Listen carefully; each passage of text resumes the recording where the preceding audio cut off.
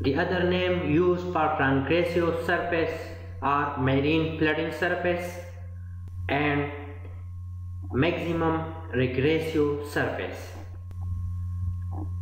After maximum fall, the sea level rises gradually and covers the shelfal area for the first time. Shelves submerge underwater for the first time after maximum fall below shelf break.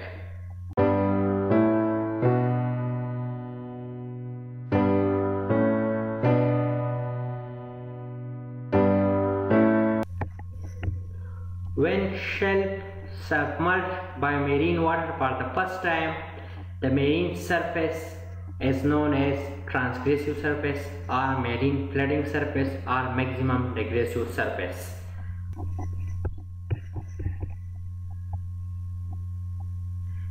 Incised valley fill deposit indicate transgressive surface.